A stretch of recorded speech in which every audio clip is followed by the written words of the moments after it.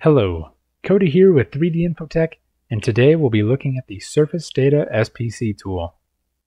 When inspecting multiple pieces of the same part, you have the ability to analyze the statistical process control of tree view objects such as features, comparison points, caliper points, and more. This is great for getting object-based SPC information, but what if we want surface-based SPC, similar to a color map?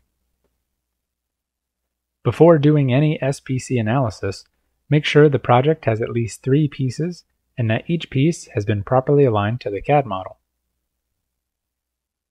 To the right of the Object Control SPC button is a drop-down arrow where we can access the Surface Data SPC tool. Upon first opening the tool, we're prompted with the initialization parameters. The reference object defines which CAD model the scans are compared against. The sampling step is the distance between each point and the resultant color map, and the max distance is how far from nominal the measurement searches. The menu at the bottom shows which pieces are being considered.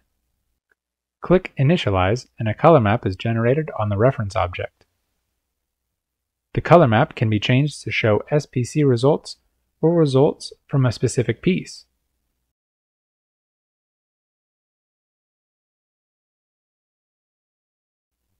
Under the SPC results, we can change the color map to a variety of statistics.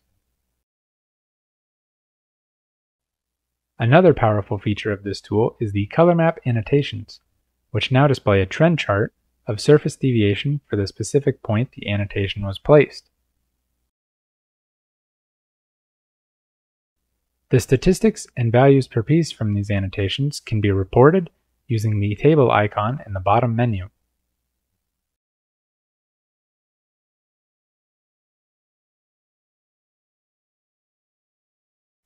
Thank you for watching.